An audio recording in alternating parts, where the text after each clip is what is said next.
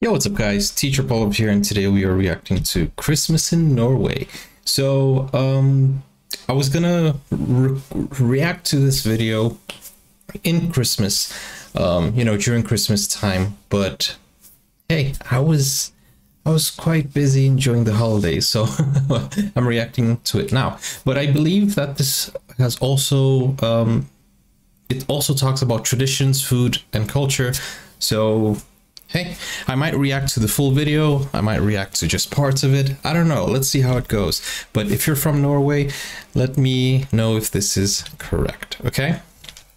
I've been gathering some of the information you guys give me, so I might make a video on Norway Christmas, so if you want to check that out, don't forget to subscribe. Okay, let's check this out. This is from a channel, the link is in the description.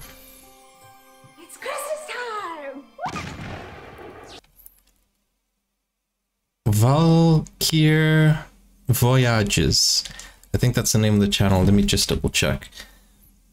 No, the channel is Parminder Gill Visuals. Okay, let's take a look.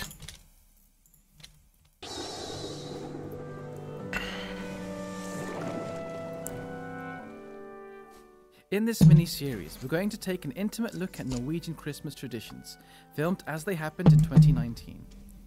You'll get to see how Norwegians prepare for Christmas and how they celebrate Christmas Eve, Christmas Day and New Year's Eve.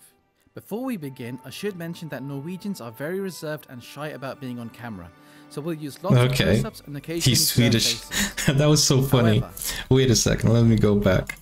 Okay, so he's saying Norwegians are very shy, and then he points to a Swedish person because apparently Swedes aren't shy to be on camera.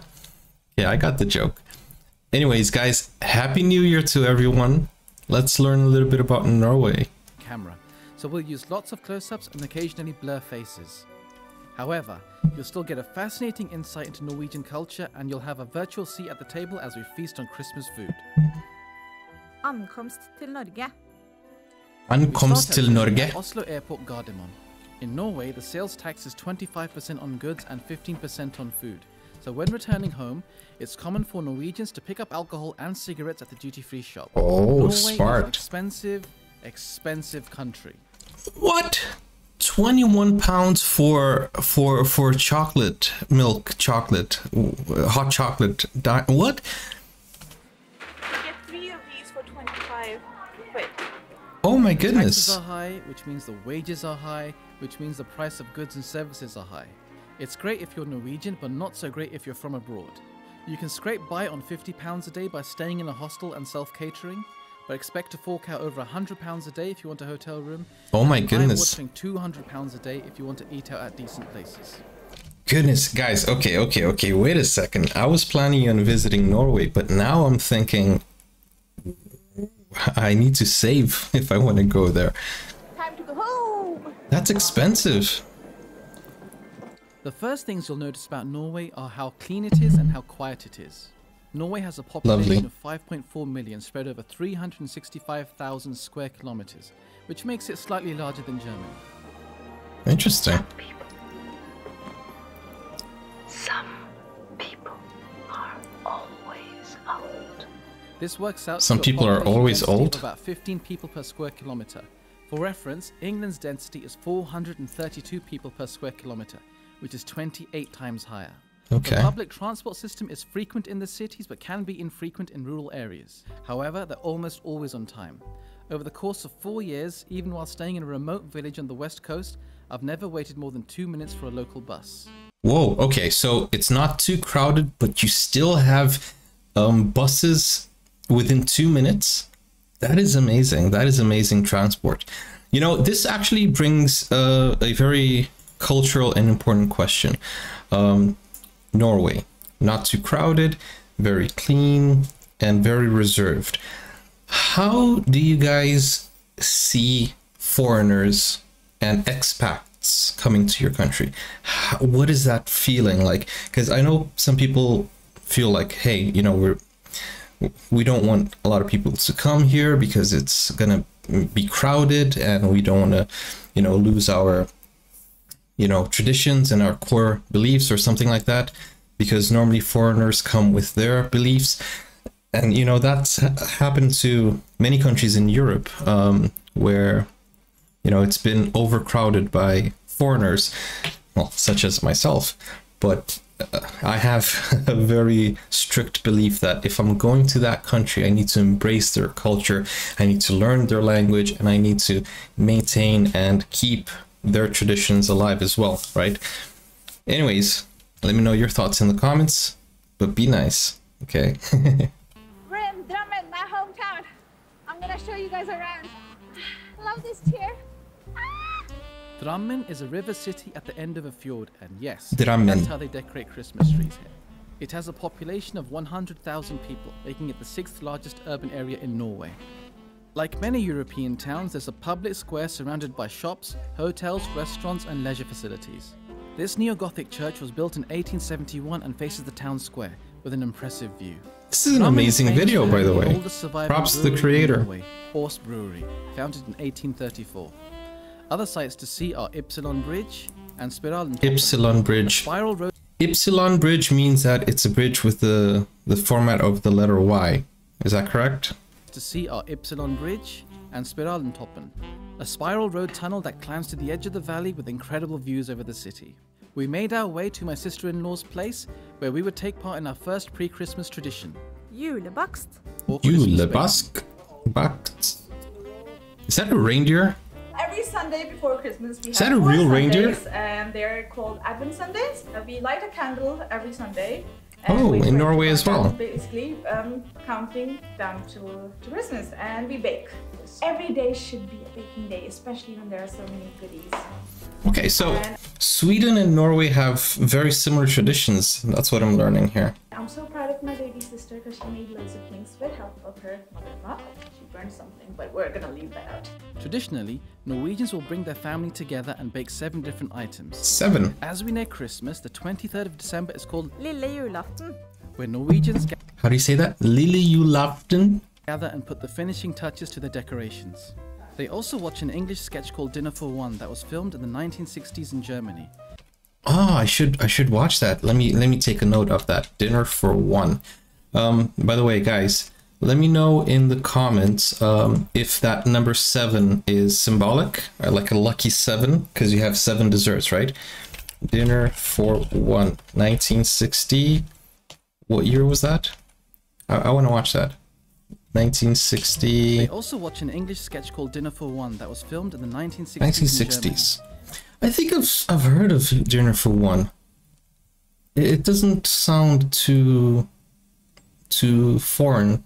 It sounds familiar. It's unknown in the UK, but practically everybody knows it in Norway. Really? I should watch that. I'll give it a try.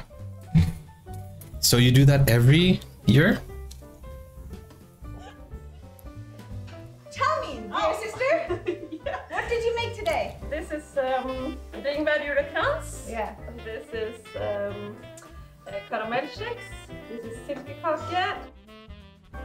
Just notice the K and the J, that makes a sh sound. Is that correct? This is kokosmakroner. Juleinköp av matvaror. Norwegian supermarkets are smaller in size and product selection than their British and American counterparts because of the lower population. Country of potatoes. And that helps with wastage, I guess. You can cook it, you can fry it, and then you can make a mash out of it. Almond. Yeah, almond potatoes. Is it shaped like an almond, I guess? Almond They're potatoes. the classic potatoes for parties. You'll come across several familiar brands. However, during Christmas, Norwegians lose their collective minds and prefix Jul in front of everything you can imagine. Yule. You'll find Christmas crisps, Christmas cake, Christmas ale, and even Christmas vegetables. What is a Christmas vegetable?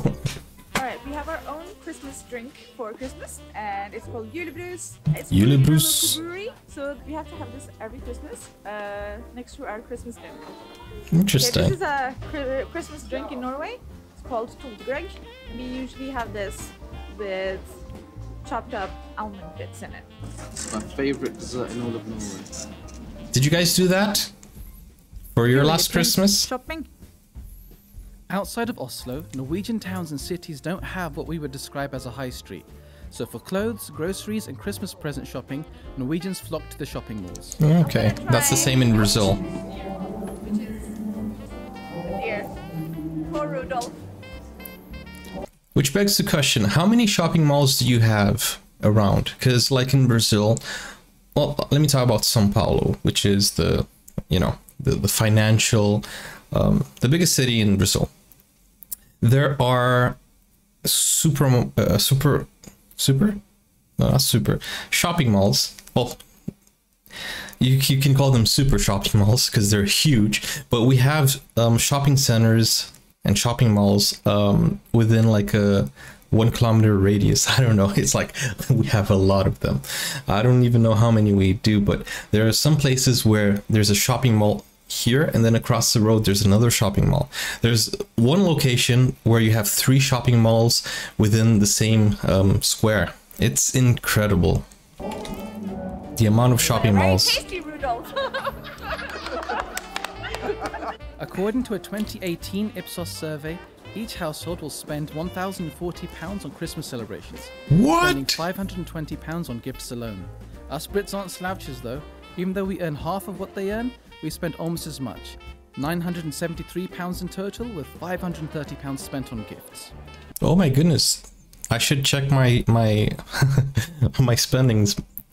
Did I spend that much? I don't know, because this last holiday I spent a lot, but I didn't even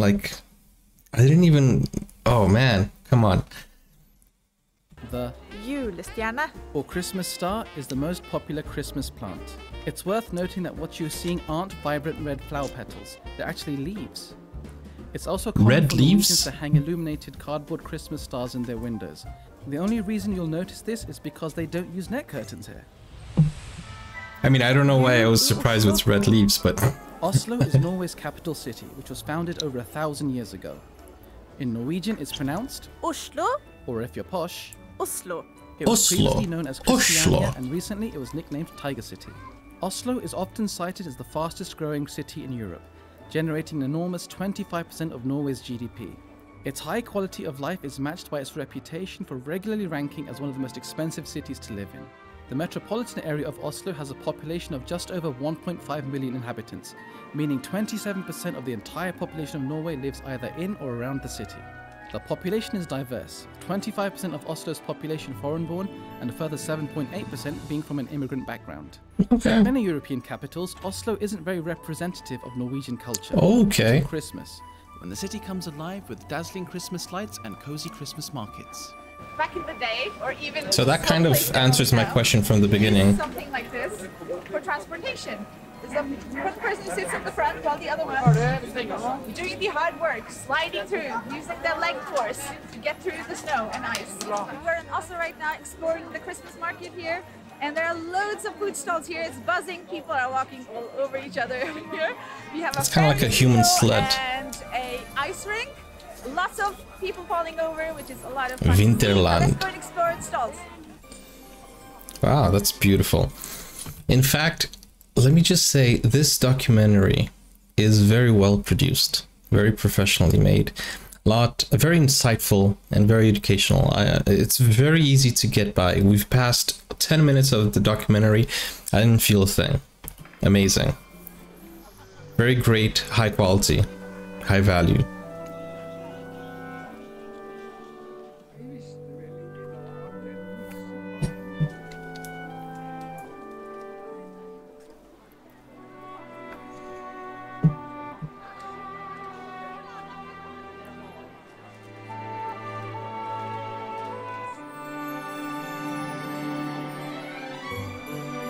I love the depth of field.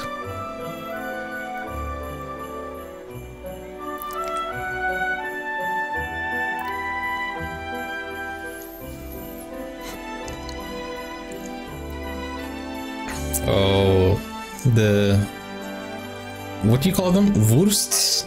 Or is that a German word? Alfred. Alfred. Alfred. Moose kebab. Moose kebab? Oh wow.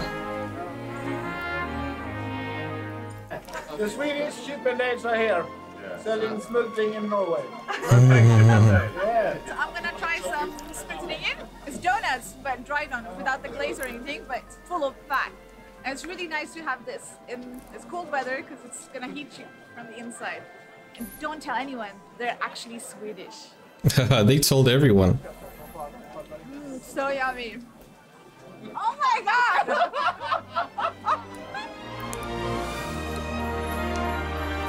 Bro. What? Okay, that's not a great place to to pause.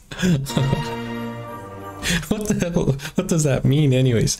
Anyways, the fact that he's playing around, that makes it so much of a better experience, because you go to the fair, you meet nice people. That guy is so friendly, you know, you have a conversation, they allow you to film. That is such a nice Christmas spirit.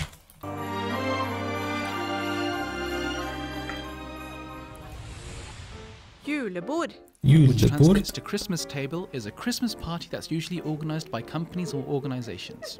According to Oscar and Stalin's website, in 1971 it opened its doors as the first steak restaurant in Drammen and one of the first restaurants to offer pizza. We're here to try traditional Norwegian food and akevitt, a Scandinavian spirit usually distilled from potatoes and flavored with spices. It's usually 40% alcohol by volume and it's drunk at Christmas because it's believed to aid digestion. I mean, yeah, that's gonna burn the whole of your intestine.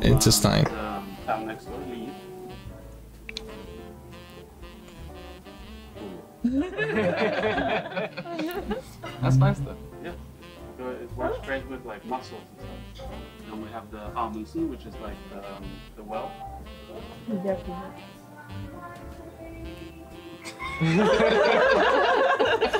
It goes up the nose, that does. Oh yeah. Desperate housewives live here? That's what it says in the background. You're fine. This is the one that I drink at Christmas Eve to like steak. No, not steak, but pork belly. Yo, 3 shots and he's drunk. Oh god. It smells like nail polish remover. It's made in Norway. It's illegal to make it home. Oh, okay. Yeah. Don't do that.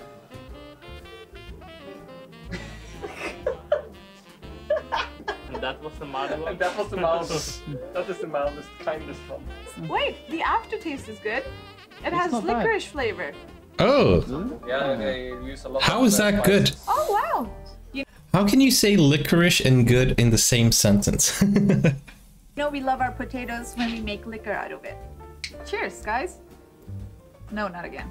Lutefisk is made by drying white Lutefisk. fish, soaking it in water, curing it in a caustic soda solution, soaking it again in water, and then serving it alongside bacon, peas, and potatoes. I'm really excited because I'm gonna try lutefisk for the very first time. Most Norwegians are terrified of this item because it's supposed to be.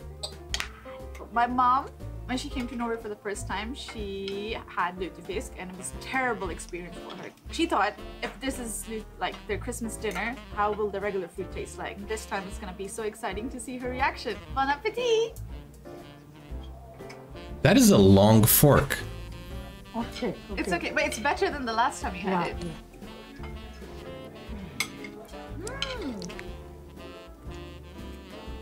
I think I actually like it a lot. Wow! I mean, that's not a bad thing to like it, right? That's so salty. That is super Wait, salty. if I just have the fish by itself, so slippery. Is that kind of like a codfish from It Portugal? has actually a little bit jelly texture to it, but Because codfish, they're very salty. Aquavit to wash it down. The Portugal kind. That's water. Wash it down with water. And it's basically made that way. You know, the bacalhau from Portugal, it's made that way because they had to export and bring the fish, right? So they use a lot of salt to conserve it, and then it basically became like an acquired taste. So it's not supposed to be that salty. They actually add the salt onto it, but it's very delicious. If you haven't tried it yet, bacalhau. Tallerken is the name given to a plate of traditional Norwegian Christmas food. It usually consists of julepølse med disterkake and ribbe. it's a celebration. In I love how they add her pronunciation. Christmas sausage. Julepølse. But to me it tastes like a regular sausage. What makes it julesausage? It is made from in the traditional way, but they have also used a little bit of spices as well. Nice. This one, I think. Like the regular hot dogs aren't that dense. Meaty flavors, meaty hot dog. Not hot dog, but sausage. Medisterkaker. Tyttebærsyltetøy. Yeah, that's done here in the UK as well. It's not a flat patty. You can feel the texture. It's grainy, but it's really good. I mean, going back to what he said about the Yule sausage, it's like, you know, those Easter eggs. They're, at the end of the day, they're just chocolate, right? Just a traditional thing. But you can get Easter eggs. It's the same chocolate all year round. Yeah, it tastes like a sausage, but in a different form, like a meatball sausage. Yeah. And onto the rib. If you can hear that, that's the top layer. Oh, pork belly. Oh, cracklings. I love those. Ooh. I love the cracklings. That's really soft. Mm. The top layer is hard, but when I cut through it, it just slides off the bone. It's so soft. Okay, so we have reached the halfway point. This is Christmas Eve, and I think we can take a break. And guys, I'll see you on part 2. If you want me to continue watching this, I probably will anyways, but if you want me to continue reacting to Norway, let me know in the comments down below if you have a great video you want to share with me. This is an excellent video, so I really enjoyed it. The link is in the description. They did a great job. We have reached the halfway point, so part 1 over. Let's go to part 2. It's going to be available soon here on YouTube. I'll see you guys on the next one. Thank you for watching. Don't forget to like and subscribe. Take care for now. Bye bye. See you soon.